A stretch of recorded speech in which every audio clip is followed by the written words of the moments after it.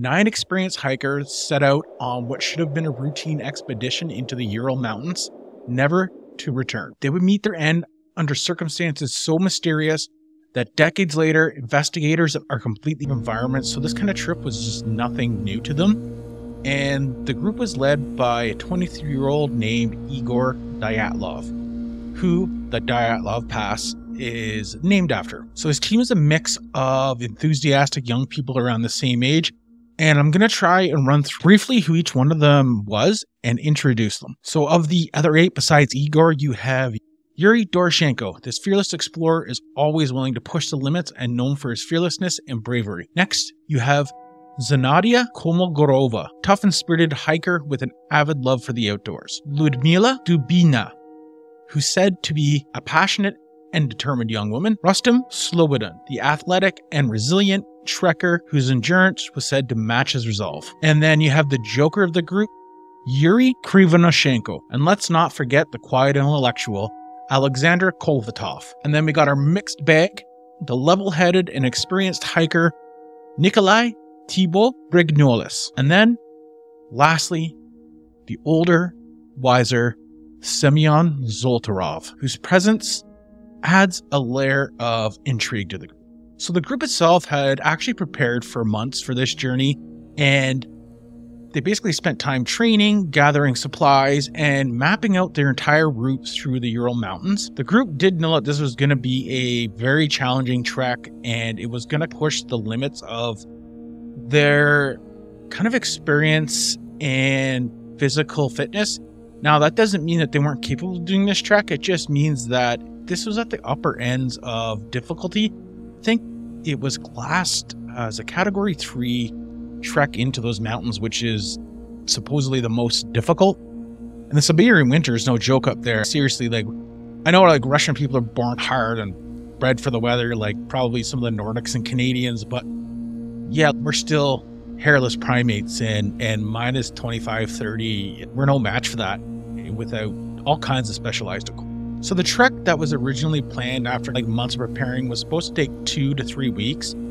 The Dyatlov group would set out on January 27, 1959, and were expected basically to check in by telegram around February 12th. So this was, like I said, no ordinary trek. It was going to be difficult, and the route that they were taking, it was going to take them to a place called Ortanen, which is a mountain whose name is indigenous and named basically by the local Mansi people, and it translates to "don't go there."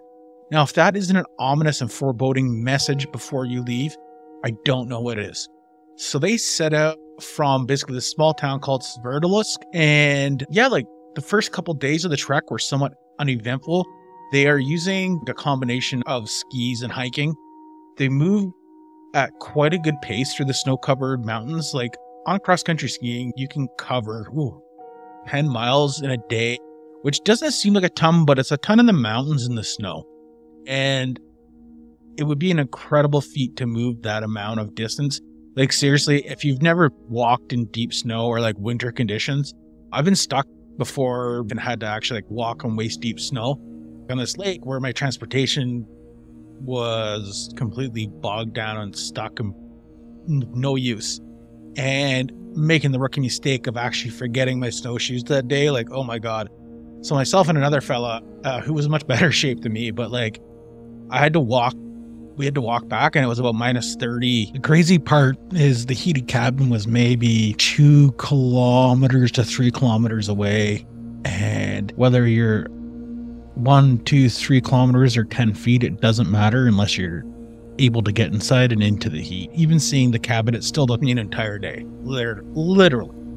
From morning until almost later towards dinner time, like getting dark, to struggle my way back to the heated cabin. And I remember like laughing at one point thinking like, shit, I could die here within view of, hey, my heated cabin's right fucking there, and it might as well be on Mars. Luckily, through a little bit of trail breaking and stuff, we made it back. And yeah, we'll move on. So that's the point I'm trying to say, is that like moving around in these kind of areas in the winter is near impossible, and humans are not built for it. So the group is documenting their progress through the mountains in a series of diaries and photographs, and basically capturing moments throughout the entire trip. Just in case you're listening on Spotify or somewhere else where not able to see the video, check out our YouTube channel. The link's in the description, but basically you can see the pictures and the full kind of like video layout if you're interested in that. I'd love to have you subscribe there. But yeah, so the group moves on documenting this whole thing, and what in the diaries and things is just basically like a group with a lot of camaraderie. They're excited, they're happy, and yeah, they're having a good time. But as they venture deeper into the wilderness, the weather does begin to turn against them.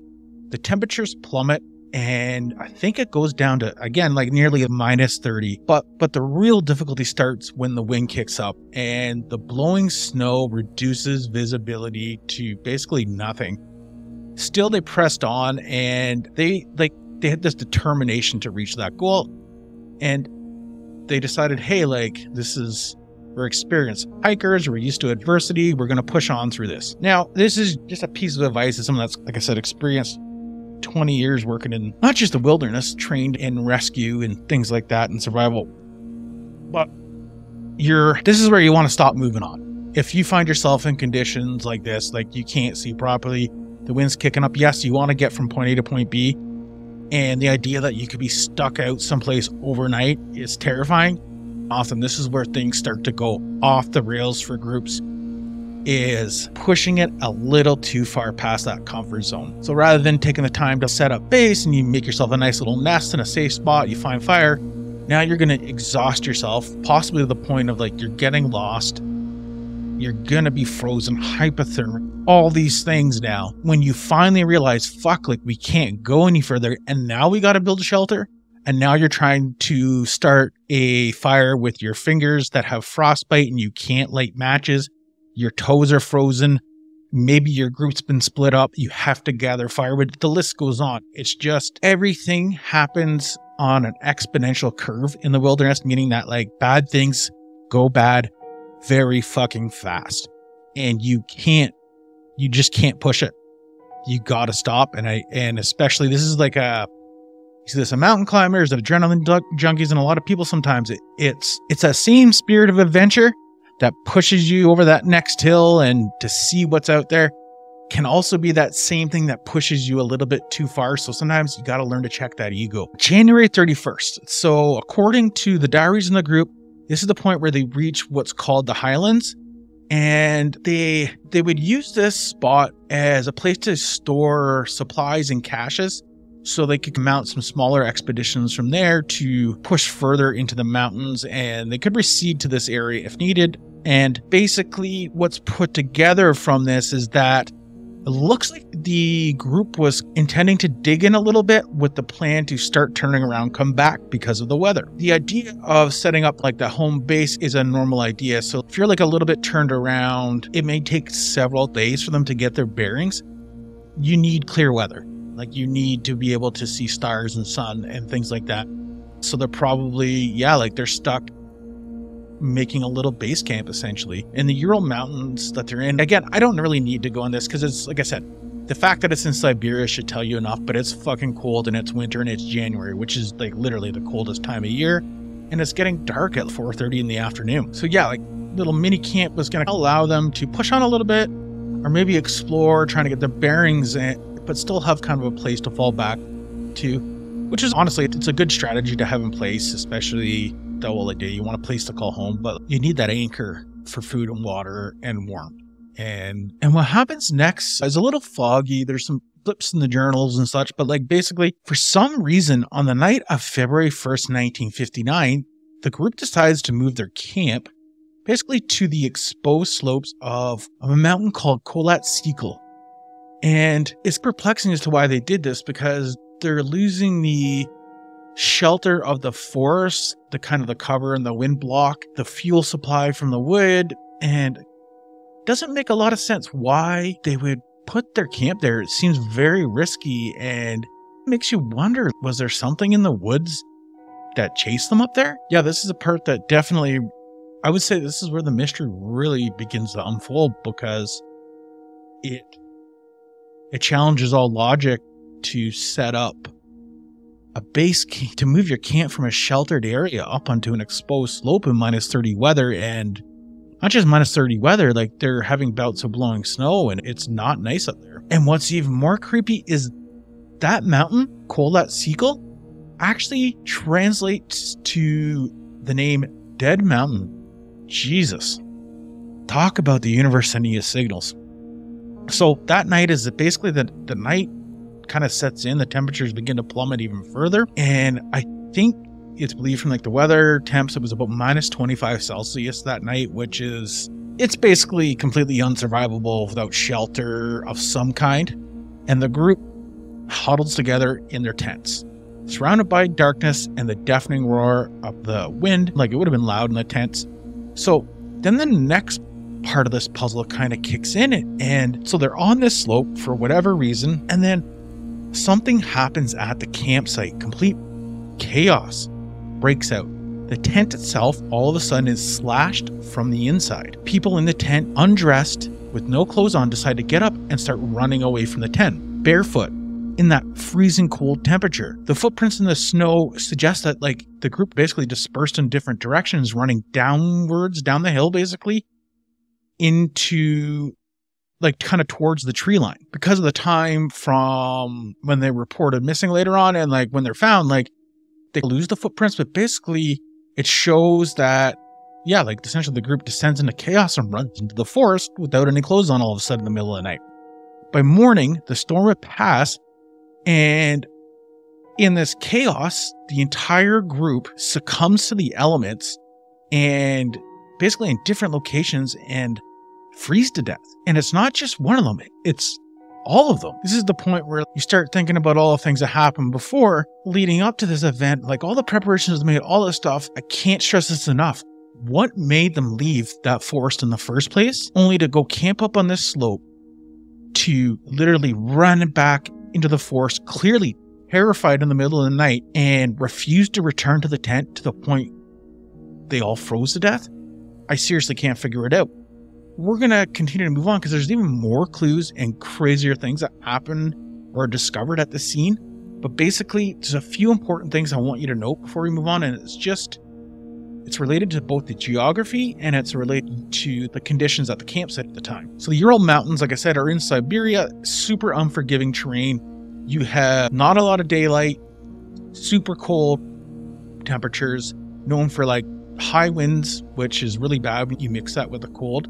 And on top of that is extremely remote. So like you getting lost in there, you're not getting help. The slopes of the mountain where they basically put their tent on that exposed face is specifically known for having like brutal weather patterns and isn't the kind of place that locals or anybody would have ever ventured to go camp. And besides the bad weather and all the other things, like it's very rocky and very steep, so there's a lot of risk, like breaking your legs and just not being able to cross the terrain very easily. And in the types of temperatures that the group would have been basically facing, they, even with proper clothing at minus 25, 30, you can succumb to hypothermia fairly quickly. And as you begin to feel the effects of hypothermia, your physical abilities start to become limited and so do your cognitive. So you basically become dumber. It tends to impair your decision making, and it can also affect like your fitness. So you might not be able to have, you might not have the energy to say set up a camp properly or dig yourself in for the night. And in those temperatures, like in that time of day, they probably would have been packing in like canvas style tents, but you would need some kind of like oil heat source or super heavy duty sleeping bags. So like the gear that these people were taking would have been heavy and a little hard to lug around, but you're not surviving in those temperatures outside of your tent for too long. You need that heat, and the real danger comes in when you sit still. So like you might be moving around in minus 30 dressed up, you're sweating, you're fine. You sit down in that sweat, that damp, that everything. Like if you don't have a little bit of a heat source, you're into hypothermia super, super quick. Really important facts here to keep in mind also later in the episode is that this area is also known for some kind of anomalous activity, basically geomagnetic storms. This area for some reason seems to be subjected to higher than normal amounts of solar activity and solar flares. And some people think that these storms can cause like effects on humans, like hallucinations, things like that. I don't know, it could be true, but that area specifically is noted to be like anomalous for that. The other things is something called the katabatic winds. I'd never heard of these until I researched this case, but the katabatic winds are basically a powerful downward blowing wind that can sweep across the mountain with basically incredible force, overturning tents and disorienting basically anyone in their path. It can cause a sudden drop in temperature, and basically, I think an equivalent would be like a microburst or some kind of like microstorm where you have a downflow of air coming up from a higher area. But this area is known for that, and it could have also been part of the reason either why they moved their camp or just completely like disorienting the group and plunging them into conditions they didn't expect. So you have all those facts with the name that like everywhere they step, it's like dead mountain this, dead person that, dead person that. You're gonna die, don't go here. They were definitely in for a hard trek. As the days basically passed, the Dyatlov group would fail to check in as expected by telegram. Yeah, like they were supposed to confirm their safe return. And on February 20th, 1959, people have really grown worried that they didn't return and essentially begin to mount a rescue operation, thinking that they could have been injured or stranded. Obviously, in these days, there's no sat phones and things like that. So they're going to go and see if maybe they can find these people. The initial search party was some locals and volunteer students from the university itself who weren't necessarily all that skilled in kind of the backcountry trekking. As they pushed into it, they realized they needed more help and turned to the military, which does supply search and rescue helicopters. Once they realized, okay, these people are legit missing, a full-scale rescue operation is mounted. And on February 26, 6 days later, the searchers make a chilling discovery that plunges this entire case into complete mystery. The group's tent is found on the slopes, like I had mentioned, half buried in snow, but somehow intact. The campers are not inside, the tent had been slashed, and in a desperate attempt to escape, like people are running around in their underwear. All of the hikers' belongings and clothes, food, you name it, also in the tent. It's if something inside that tent just suddenly happened, something scary enough to make you run out in -30 in your underwear. I can't think of too many things. Maybe somebody let one fucking rip. That was real bad. After a little bit of tuna melts, I don't know what they were eating, to be honest, but that might clear it out. But I don't know. So the searchers right away are seeing this scene, probably thinking it's a crime scene, to be honest. Like when you start seeing slash marks and this weird like dispersion of effects all over the crime, like a crime scene or whatever you want to call it. Yeah, like I'm sure right away they're thinking something bad like that might have happened. But they start to follow the footsteps leading out from the tent, and all within 1.5 kilometers, basically they follow the footsteps into that forested area, and there's this large cedar tree, and beneath that tree they find the first bodies. It was Yuri D and Yuri K, lying side by side with no shoes on and completely undressed other than their underwear. So their hands and their feet showed signs of burns, and there was remnants of a fire that they had tried to keep going beside them. And yeah, basically in a desperate attempt for survival, which even with fire, yeah, -30 in that temperature. I'm sure I'm sitting like, how the hell? Why are they there? What? Like 1.5 kilometers away in that fucking snow. Okay. There's so many theories and reasons, but I promise we're going to get into that. And I'm excited to actually offer you some new insights on this because I think there's some things that have been missed along the way.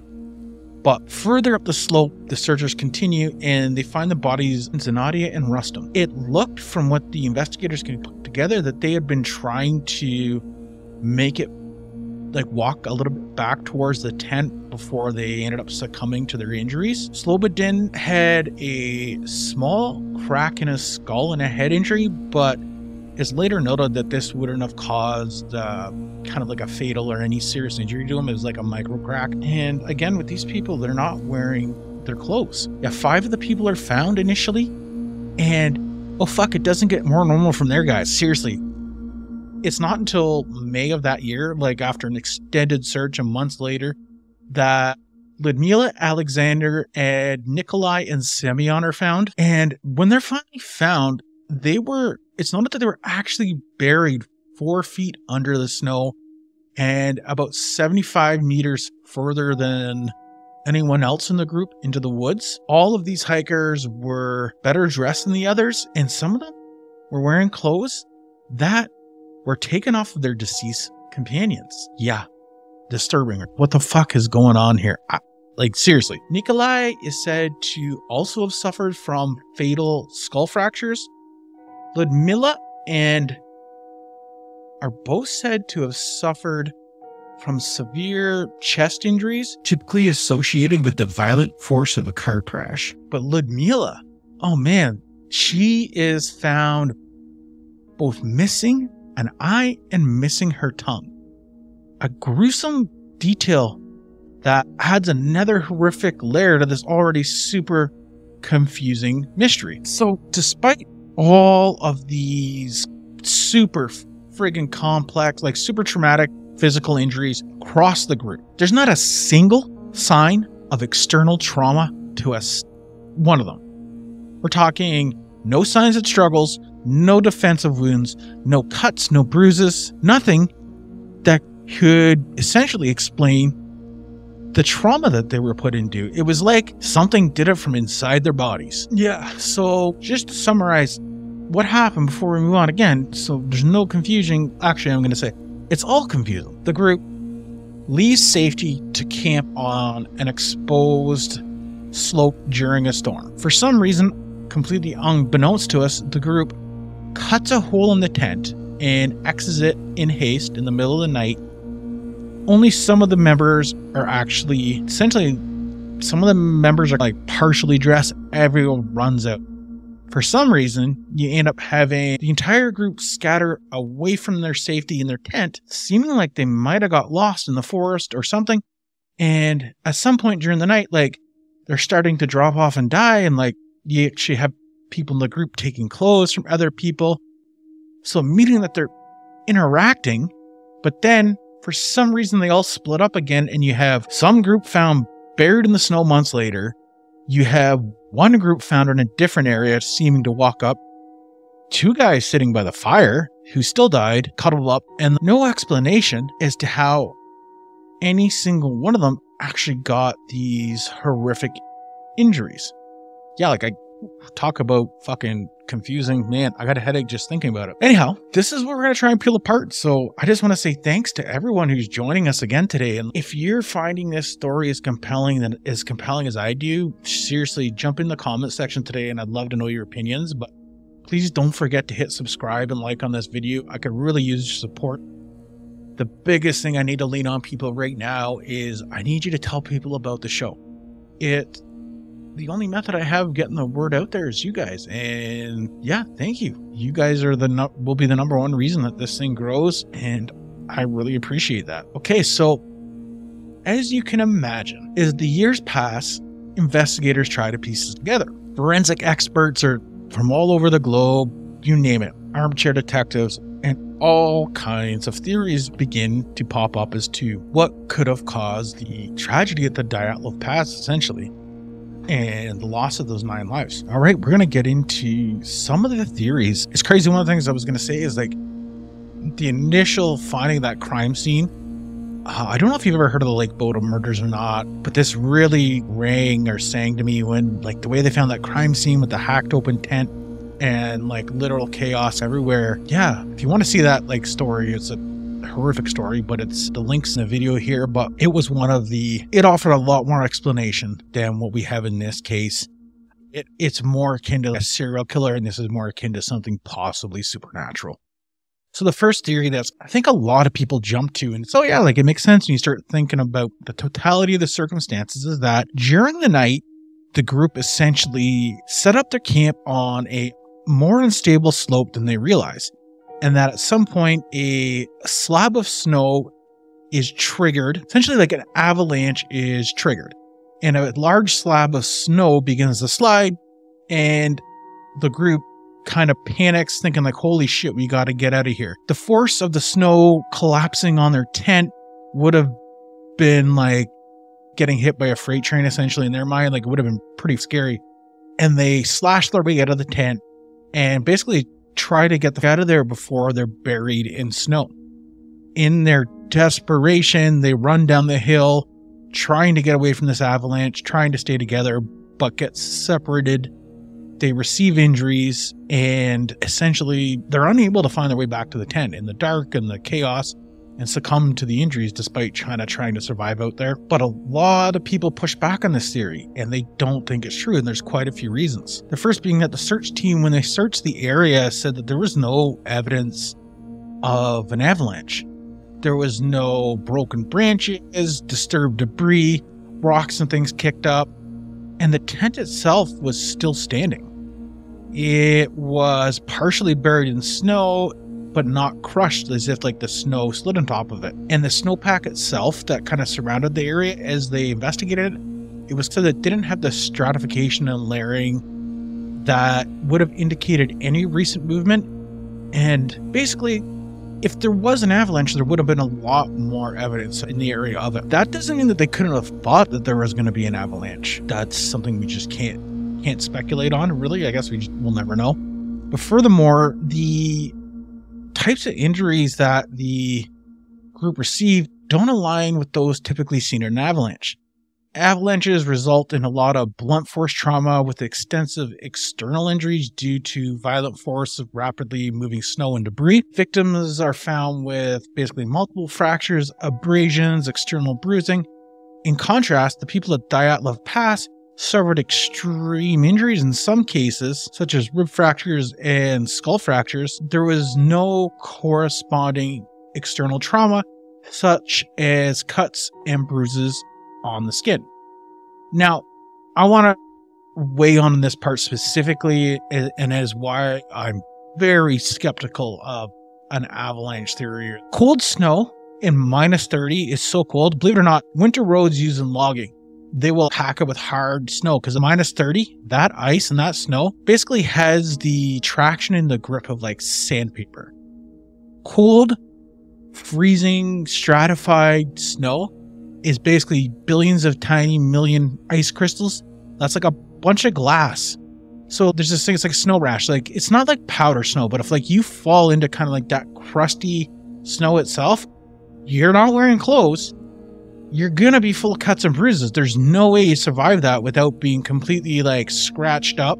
Like, just if it's -25, 30 out, seriously, go run your arm through the snow and like punch into it or do whatever. Like, you'll get all these like tiny micro abrasions and cuts all over. It is like glass when it gets frozen. So yeah, like those temperatures, the fact that they're not wearing clothes, it would have been very evident if they were essentially caught in any kind of snowpack. And it even boggles my mind. Like, you would have got injuries just from running around in those temperatures and that snow. So yeah, it doesn't make sense. Like, how they could have those, like, why wouldn't you see evidence of it? I don't know. The one thing that, I thought of is like, what if it happened post-mortem? But I'm fairly certain that would have been caught by the examiners, but I don't know, I wasn't there. The people, like doctors that have examined this, have said that the injuries, the way that their chest injuries were received, and the couple that got them there, was something that would be associated with more diffuse pressure, and not something to typically, like I said, associate with avalanches. So yeah, that's interesting. It's interesting. The thing about the high impact injuries is really boggles my mind, how the chest injuries are not consistent with the kind of diffuse exertion that a avalanche puts on the body. So it's like this different kind of pressure and injury. So this was like more of a car crash, they're saying, something like high speed, high impact, crushing their chest. Well, I don't know, but it doesn't end there. Because when we don't have answers, we turn to all kinds of stuff. And actually, there's a very interesting one that I'm going to really shed some light on at the end. And it's more related to psychological factors with survival and things like that. All right. So the first thing is, this one's interesting because I'd actually hadn't heard a lot about this technology, but it explores the use of infrasound weapons, essentially, and explores the possibility of infrasound energy created by wind. And right, what is that? Let's get into it. So the hikers may have been victim to something called a Kármán vortex sheet. And this is when strong winds flow over very rugged mountain terrain, and essentially they begin to create something called an infrasound, which is low frequency sound waves that are inaudible to the human ear, but capable of inducing intense feelings of panic, unease, and even irrational fear. So if you ever heard of things like Havana syndrome, or like the use of like government weapons that can produce infrasound, but basically the idea being is that, yeah, like it's a sound weapon that you can disable your enemies with. But apparently in the right conditions in nature, wind can do that to you. Wow, that's something else to be scared of. Infrasound waves that could have been generated by the wind could have created this confusion, anxiety, panic, fear in the dead of the night, and you have a storm raging outside, everyone fucking freaks out, and they run off basically into the wilderness because this phenomenon's messing with their brain. It could explain why they don't bother to grab their gear, why like clearly there seems to be like enough chaos to completely disorient them to the point they don't even make it back to their tent. However, again, like the avalanche theory, there's a lot of skeptics that don't believe it is possible. One, the whole Havana syndrome infrasound weapon thing is like still a little bit controversial. Not to me though, I think it's real. So the Kármán vortex, like I mentioned before, this is related to that katabatic wind that I mentioned earlier that can create, so you have this like down pressure, you have the rough terrain, and yeah, like essentially this mix in the right conditions, creating infrasound to the point where it causes complete chaos, fear, and panic in the human brain. For it to have effects on humans, it's gotta be a frequency in the range of 0.1 to 20 kilohertz. And you wouldn't even be able to hear it. That's the funny thing. So you'd have no idea why you're getting all these kind of issues. And for it to actually happen, like it's said that the Ural Mountains would need to generate a consistent and strong enough infrasound frequency to affect the hikers, which people don't think is possible because the weather patterns and the winds don't typically sustain there. So it's not like it could have happened for a very short burst of time, but it's not something that would have been sustained enough to really fuck with them, if that makes sense.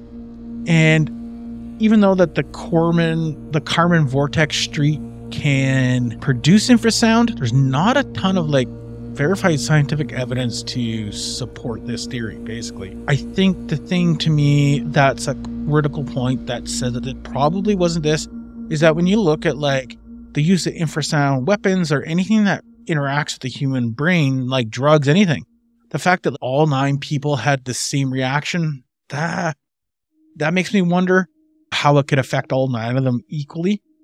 And because the studies and the military stuff that is out there on these things is like, for some people it doesn't really bother them. They're gonna get a little bit of discomfort, whereas like some people might be like full on throwing up, thinking they have the flu, having like health issues, the whole deal. And often it's not like, the effects take a little bit of time, so it's not something that you can just use on somebody like that. And when you have that mix, like the fact that they probably didn't have sustained like wind speeds able to create that like constant humming tone to fuck with you, seems unlikely. And even in the studies where they have done use infrasound, like the amount of people that actually experience fear and confusion is small. Like I said, most people get mild discomfort. It's more annoying than it is funny. It's like Corey Feldman, funny and annoying. I've been watching his fucking clips from that Loserville tour that the guy's doing around the country, watching him pretend to play guitar and stuff. Oh man. Seriously, guys, that's going to be me if you don't tell people about my podcast.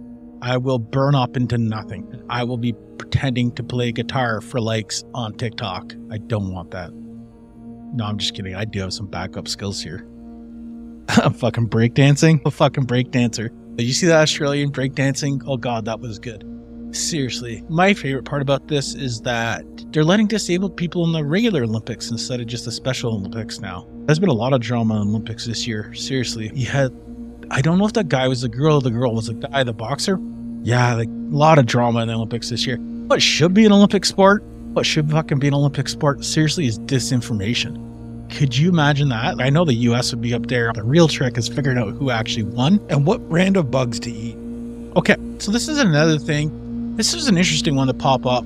And So this is happening in the 1950s, and there is a lot of ramped up military kind of activity post World War II. A lot of crazy tech getting studied, a lot of crazy drugs. But some of the theories we're going to get into it towards the end. Militaries around the world at that time, not just Russia, not just the US, all experimenting with the next big weapon. They'd seen the effects of it in Japan of dropping kind of fat man and little boy, and everybody was in this mad race of technology and space and lasers and God knows what. Ways to fuck with the brain, basically. And one of the things that's mentioned is that the injuries found on the people with the crushed ribs and fractured skulls seem to be consistent with something called shockwave damage. And this is essentially damage from a faraway explosion or impact. Basically, it's that pressure wave that comes like flying at you. It's not so much the debris, it's not so much of this stuff. It's that super fast, supersonic air. And it liquefies things. It liquefies and shatters bones and organs, you name it. So supporters of this theory are saying that some of the compelling evidence of this is that actually right around that time, there was kind of UFO sightings. There were strange lights seen in the sky around the incident, and there was multiple witnesses saying they saw bright glowing orbs and bright, fast-moving objects. Some people think that there could have possibly been military aircraft or missile tests going on in that area, in that region during the 1950s. Completely plausible, completely for sure plausible in that area. It was happening. One of the technologies that specifically is mentioned is the test of something called parachute mines. And these are devices dropped from an aircraft at altitude, and they can be programmed to essentially detonate at whatever altitude you want them to. So they don't necessarily hit the ground. They would be great for starting avalanches, also creating shockwaves. And shockwaves from these detonations could explain the potential injuries experienced by the hikers, and particularly like the crushing injuries. Now, this also would have been something, of course, like that makes sense that you'd be freaking the fuck out and getting out of your tent if all these explosions are going off around you. And one of the things that is found later in the testing of the clothes is there was evidence of small radioactive substances. And people linked this to the possibility that there was some kind of radioactive material in the devices or the, what would you call it, grenades, whatever those bomb guys were. The blowies. And anyway, so there could have been some kind of covert military testing going on. And that upon like discovery of this, the campers being dead and all this shit, like the military is then engaged in an active cover-up of saying, we don't want this technology, whatever the fuck they were up to get out. So whether they mess with the scene itself or just suppress information, all of it's possible. Maybe, like I said, it's 2024, folks, and this is the disinformation Olympics. And that's a fact. That's a fact. I'm telling you, I'm your friend. Everyone else is lying to you. So the Soviet authorities who did the investigation are said to have like really pushed for it to be closed, and the files were classified, essentially saying that secret information is present and don't ask any more questions. The official cause of death ends up being listed as a compelling natural force. Super vague, super unsatisfactory explanation. But this is the thing that leads a lot of people, like I said, think that the military was involved. How? Again, the Soviets during that time period, especially after World War II, I just finished reading the Gulag Archipelago. I gotta do it again because I'm actually going to be doing a whole series seriously on like the European families and the Gulags because it's insane. It's insane, that history. The Russian, the Soviets, in that time, like besides having national pride, the fact that there is no failure on anything, every project is a success. Everything government does is the best. And even cases like this where you have university students wandering off into the wilderness and dying. Like, just the fact that you had people that were privileged enough to go and do a trek like this and go to university, that's something that could be seen by the Russian government as luxurious, and, you know, you're living in excess, and it just might be like something seriously. That alone is enough in that period of time, seriously, for the Russian military, for the Russian or the Soviets to basically classify anything around anything that happened. So just the fact that they don't want other people in the Soviet Union to hear about college kids going out hiking, because that shows not only like maybe the fact that these kids died, the lack of being able to figure out the answers in the case, but also just the fact that there was people engaging in what some might call matricular, basically having fun. That's excess. That's living beyond the communism that was like okay in those days. And sometimes I wasn't always viewed as like their information that they would want out there. So the information control is real, and the motives behind why it could be suppressed by their government, like I said, it could literally be anything in those days. I could read stories of the way things went down in some of those like revolutions and that, and like the serfdom and the way the motherland basically had to control information, and the lengths they go to do that is in the Cold War type period is, yeah, it's interesting. Yeah, so given all that, I don't think that the military blew these guys up. I just don't. But it's possible. It's possible. And alright, before we get into what really happened, and I can see that because everything's disinformation, right? But before we get into that, we're going to talk about supernatural stuff for a moment. And seriously, like, why not in this case? Why can't it be the Yeti? Which is what I would think it is. A giant snow beast primate that ripped through their tent and terrorized the little humans into basically freezing themselves to death. One of the reasons that it actually does seriously come up is that there was the discovery near the site of mysterious footprints that didn't quite make sense, and a blurry photograph that was taken by one of the hikers that some people claim shows a large humanoid figure. Could it be that the group stumbled upon some kind of cryptid, something from like outside of this world? If you think of like alien abductions and like the orbs that were in the sky earlier, one thing that's been noted with not so much, I want to say mutilations, but like alien abductions more of like UFOs creating injuries on people, is that there's shockwaves and radioactive burns. So it does actually line up with kind of the account of maybe an extraterrestrial encounter of some kind, even just enough to scare the shit out of them where they run away down the hill. They're exposed to whatever this radioactive material from the orb is. It may or may not be the case. Often with those sightings, there's some also environmental like evidence, like things scorched on the ground sometimes, but it's interesting. It's an interesting theory. It just doesn't seem to, like, I've seen some more compelling cases for supernatural stuff. I don't think it's the case in this one. I will say that mysterious footprints, if you look at how animals go run around the snow, it's confusing to identify the footprints in deep snow. Moose, for example, running through 2 or 3 foot snow, all is like a certain pattern of holes in the top of the snow. See the footprint, it's like way down there, right? And often the ground is frozen, so they're not actually leaving a footprint. And typical methods of identifying animal footprints in the snow can be different than that in like terrain or mud. Would have had to know a little bit about wildlife to make that call. Maybe somebody didn't.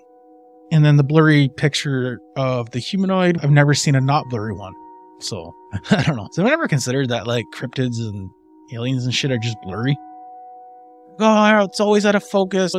Like, seriously, maybe they're just blurry. Maybe they're low resolution, like we're 1080p and they're coming in at 4 pixels. Okay, so the next thing we're gonna move forward to is for a little bit of perspective as to what might have happened, but let's go through a few really important things that happened during like this case and the environmental factors that may have played into their demise. So first one being that it's minus 25, minus 30. And like right away, like the first thought with that, right, is that, well, it's super cold. You're more likely to die. And it's the opposite, actually. And this is the thing that surprised me in this case is typically, like, you see like a lot of hypothermia, the cases of people succumbing to that is in temperatures where you feel a little bit more brave. So maybe it's like just a rainy summer day where it's cool, or like maybe -1 or 2. You're feeling like you can run out into the cold without your stuff. And maybe you don't need a fire, or maybe you don't need to take the time to dry off your gear, and you start to get hypothermia. It often happens. Water submersion's another one. But the fact that it was like -25 or 30, right off the bat, it seems so crazy to me, because something really bad had to happen for you to leave shelter without your clothes. Especially these people were somewhat experienced. And it doesn't matter how experienced you are, because nature's telling you to put your fucking coat on. So something scared the shit out of these people. And as they would have been exposed to the cold, they weren't necessarily dressed. Well, they weren't dressed good. So not only is hypothermia going to set in very quickly, but physical injury. So like talking frostbite, cuts on your skin from the snow, basically dead tissue starting to form, all these things probably within minutes. And one of the things that can happen is during hypothermia is you get an increasing amount of cognitive impairment. So you start getting less and less blood flowing to parts of the body not needed to keep you alive. One part, believe it or not, is your brain. Well, not the whole thing, but non-vital functions in it essentially go offline to conserve energy. Basically, your body is starting to shunt blood into its core to keep the heart, liver, and kidneys warm. And it's in this like desperate fight or flight mode to sacrifice certain parts of the body and save others. And as this is happening, slowly your brain's shutting down and you're becoming stupider and stupider. In extreme cases, it can actually start to lead to completely irrational behavior. One of the common things that they've seen in certain survival cases is something called paradoxical undressing. And essentially your brain and your body are communicating right, and you start to feel hot and you're confused. You don't necessarily, like, you're drunk, you're not knowing what's going on. So it's not uncommon for like you're fucking freezing to death and start ripping your clothes off. Now this makes a lot of sense. Like you see it. I think I want to say Aaron Rodgers is the case, but I think I have the name wrong. There's a fellow that went missing ice elk hunting, and they found his boots and his clothes and stuff taken off nearby. But it's not that uncommon to like start thinking you're hot and want to take your clothes off.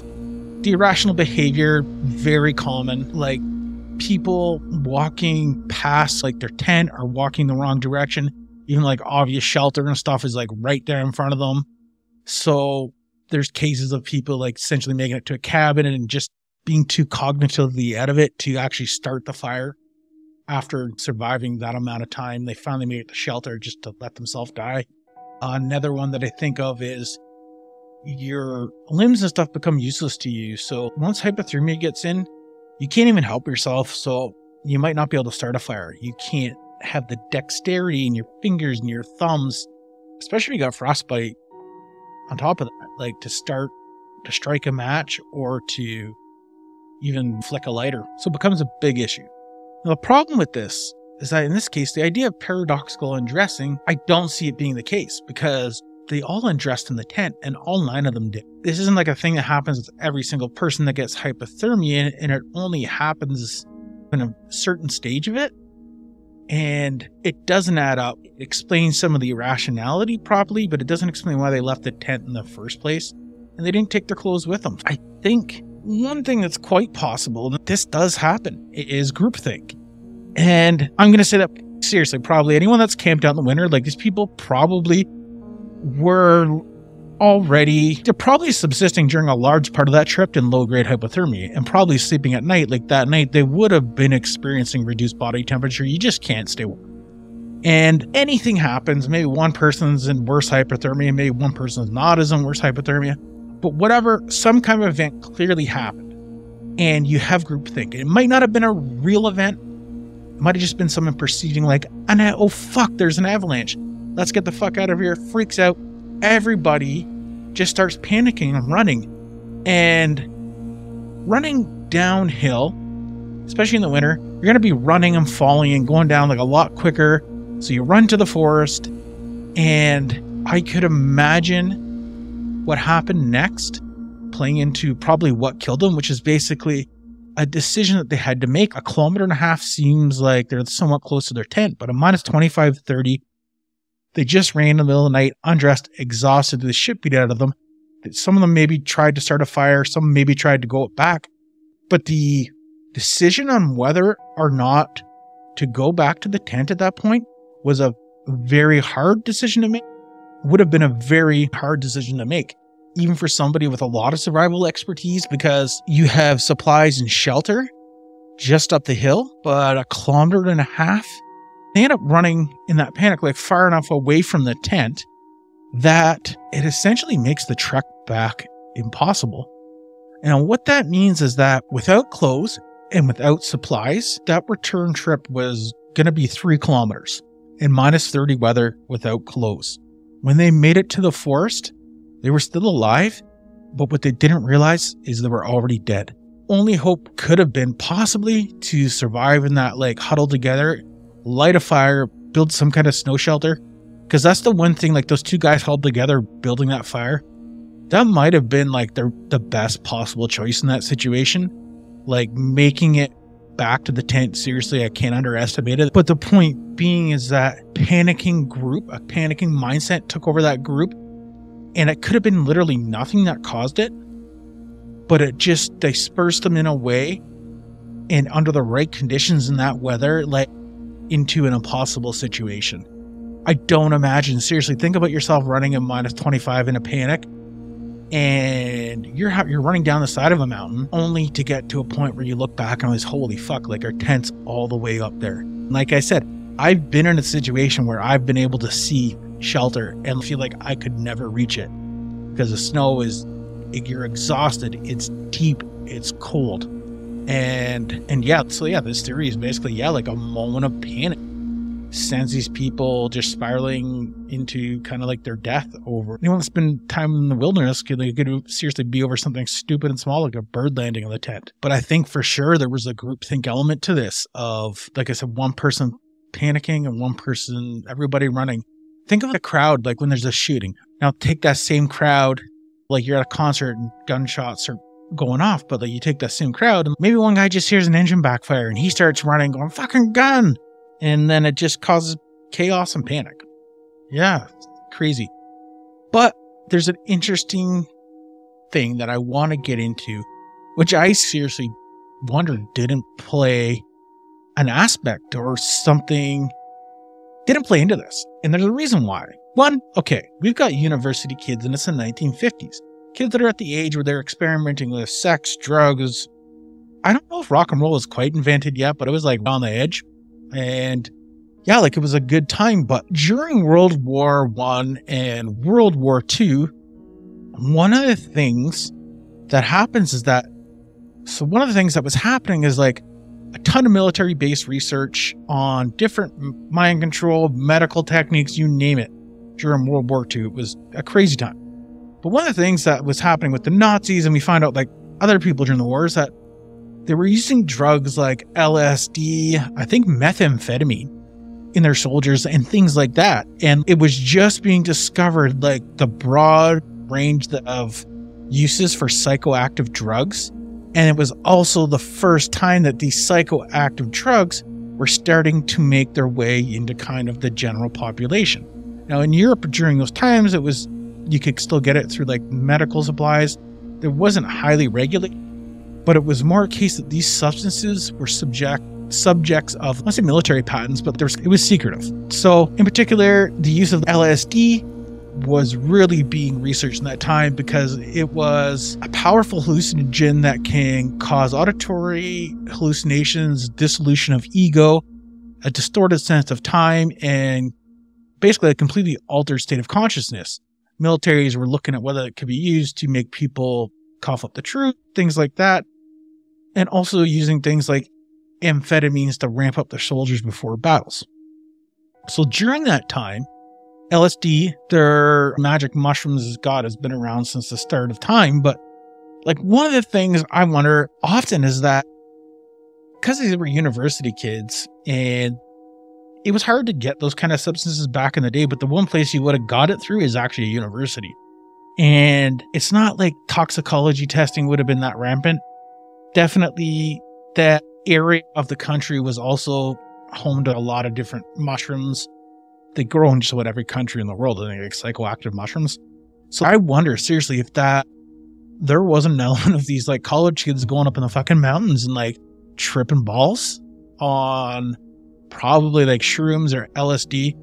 And it was something that would never have probably been on the minds of anyone looking for them or investigators.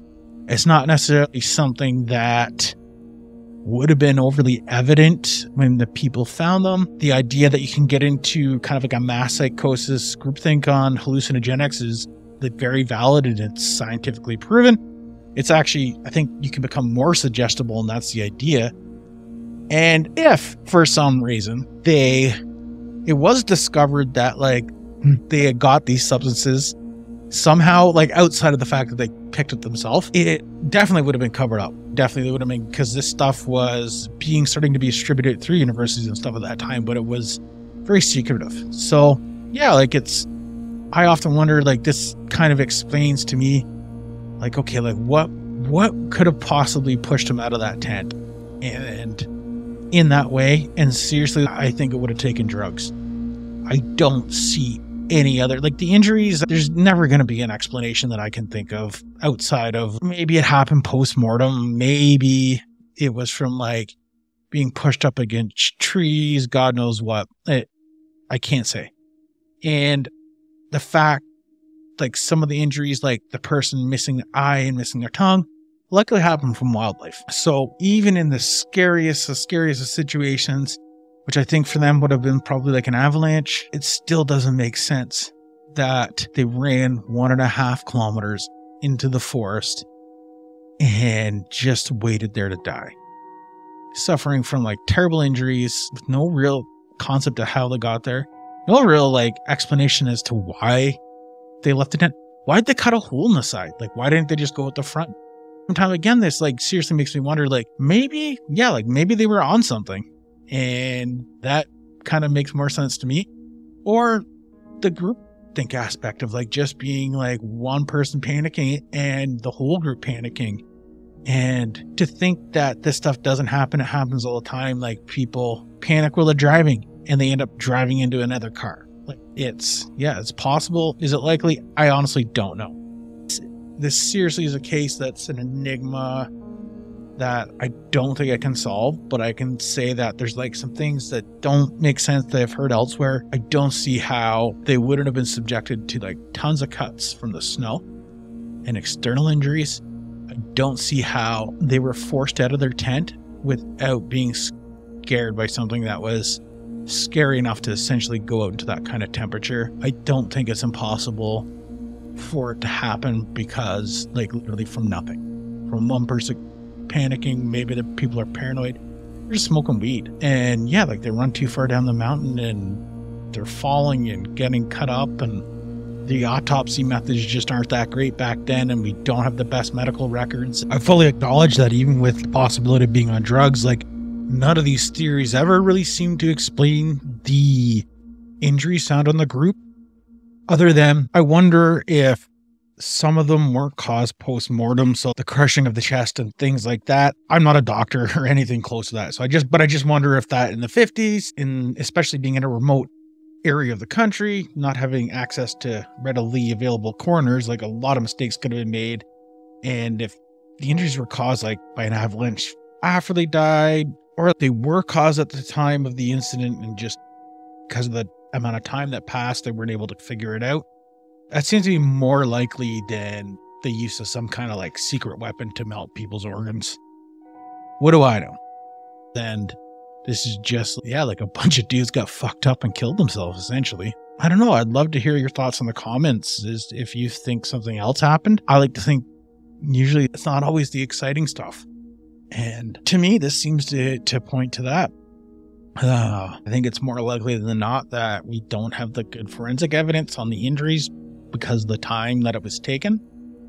I think that if there was any kind of drugs, we'd never know about it. Given the time it was in the Soviets, we don't know a lot of things. I don't think the idea that they were subjected to hypothermia and then as a group were subjected to paradoxical undressing is at all possible. Even the fact that they would have had to basically got hypothermia in the tent and then all decided to do that. And then lastly, it's not clear why the group didn't stay together. Like, it seems like whatever chaos happened in the tent didn't necessarily subside when they got to the bottom of the hill.